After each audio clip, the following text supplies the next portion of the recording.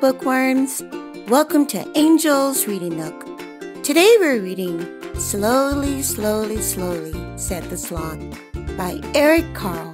Ready? Let's begin! Slowly, slowly, slowly, a sloth crawled along a branch of a tree. Slowly, slowly, slowly, the sloth ate a leaf.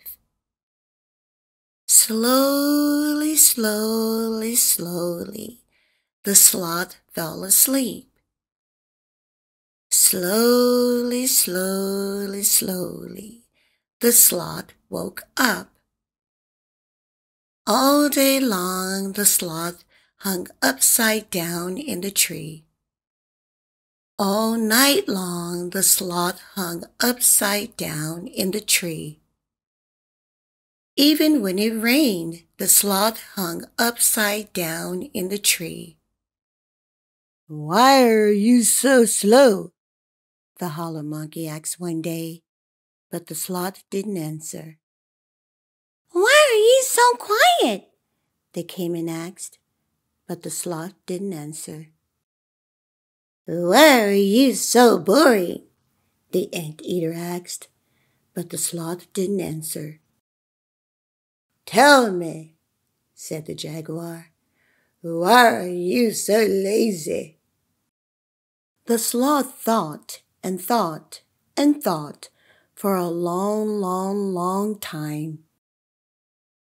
Finally, the sloth replied, "It is true that I am slow, quiet, and boring.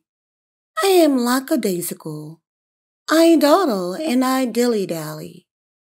I am also unflappable, languid, stoic, impassive, sluggish, lethargic, placid, calm, mellow, laid back, and, well, slothful.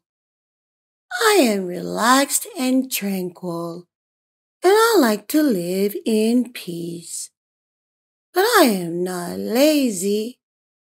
Then the sloth yawned and said, "Oh, that's just how I am. I like to do things slowly, slowly, slowly."